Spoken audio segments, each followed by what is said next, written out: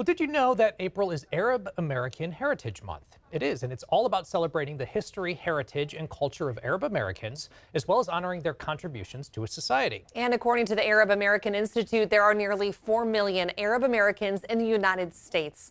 You were looking at photos of past celebrations before the COVID-19 pandemic. Even though Arab American Heritage Month is not observed on the federal level, some states and cities still recognize this month with official proclamations and resolutions. In Sacramento, the Arab Community Center for Integration Services is encouraging everyone to learn more about the Arab American history and culture.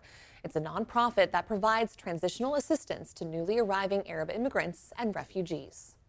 This is a great time for us to show who we are, our heritage, what we like, and share it with the community. That gets us the bonding and the real spirit, the community spirit that we always promote. And despite the coronavirus pandemic, there are ways you can still get involved in the Arab American Heritage Month. That includes supporting local Arab-owned businesses or diving into the culture. You might want to also consider volunteering at Access, from donating to providing support to families starting new lives in the Sacramento region.